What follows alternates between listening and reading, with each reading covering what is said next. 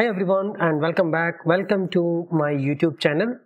And before covering some full stack clone application, I think most of my viewers are waiting for Uber Eats clone. I'm recording it and I will start uploading the video soon. Meanwhile, what I'm doing is I'm trying to finish couple of my playlists like Node.js different ORM. I think I have covered all different ORMs, like how to write the APIs with the Mongo DB, with the MySQL, with the Postgres using different ORMs. Recently, I have covered Prisma also. Now the remaining part in this playlist is just a small part, which is how to manage, how to build the APIs with the Mongoose. Mongoose is an ODM, object data mapper, object document mapper. It is actually a tool which we use with the Node.js to write the APIs. I think whenever anyone start learning Node.js, they always starts with the Mongoose or Mongo DB because that is easy to learn. But here I'm going to cover things in the depth. I already have some couple of videos and webinar already covered how to define the associations between different collections, how to store, how to retrieve, because that is the logical part in every ORM or ODM tool. Similarly, in Mongoose, like I have a user collection, post, comments collection. So how can I insert the data in different collections and how can I retrieve the data in different collections? How to define the associations in different MongoDB collections? That is the logical part which we need to understand.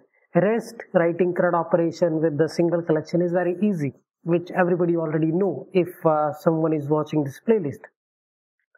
So I'm going to cover a full stack clone kind of application, full stack API development, where we will have multiple collections, we will define the relationships, how we are going to store the reference of one collection into another collection, and how can we populate the data from one collection, find, call to the another collection. Okay, so this is my plan. Okay, what is the agenda of this couple of videos I'm going to cover? I will talk about the Mongoose architecture, simple express app with the Mongoose. Okay, here we can use for MongoDB. I'm not going to install. We can use a simple MongoDB container and then express app with the Mongoose relationship. Okay, we are going to have multiple collections: user, post, comment, student, universities, a different kind of collections. How we can define the associations, right?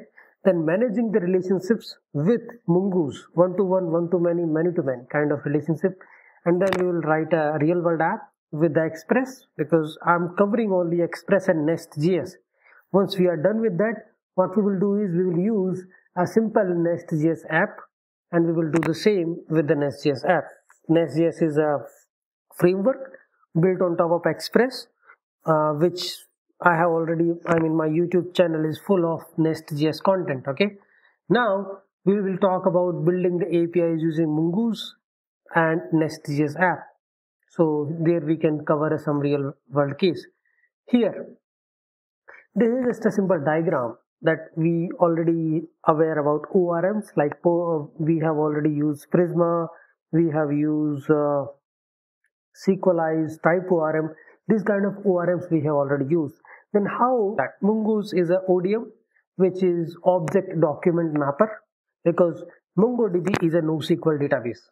Okay, and Mongoose is just providing a layer so that we can structure a data a little bit to store the information. NoSQL is unstructured data, but obviously when we are writing a user collection, we want to structure the data a little bit. Okay, this is a user document. User can have an email, password, address, blah blah, some attributes. So we are giving some structure, and Mongoose, which is object data mapper, is helping us to create a small models. Okay, Mongoose will provide the objects, Mongoose model object. Okay, student model object, comments model object, products object, and we can call .save, .find, find by ID like this. We created a document and then we are doing document.save. Now the document.save internally is calling MongoDB native methods to insert the data in the database collection. But what we are using in our Node.js app is, if we are using Mongoose, first we create a structure like a user collection. So it's a user model, student collection, student model. So it's kind of a same like ORM. In ORM we are creating classes, here we are creating a model object, and then we create the instance of the model object and then start doing .save, .find by id, .find by id and update, .find by id and delete. These kind of same utility methods which we see in any ORM ODM tool. Okay, so here this is how it is working. Through the Node.js we are creating object mapping, and through the Mongoose we are creating the models, and this Mongoose is internally using Mongo driver to interact with the Mongo DB. I mean, this is true for every library like MySQL2 library or any library which we can use directly to interact with the database. PZ-admin and PZ is a Node.js library which you can use to connect to Postgres. MySQL client is a Node.js library to which you can use to connect to the MySQL. Similarly, there is also Mongo DB NPM module which you can use directly to connect to the Mongo DB. But here we are using ORMs, type ORM, SQLize, Prisma, Mongoose.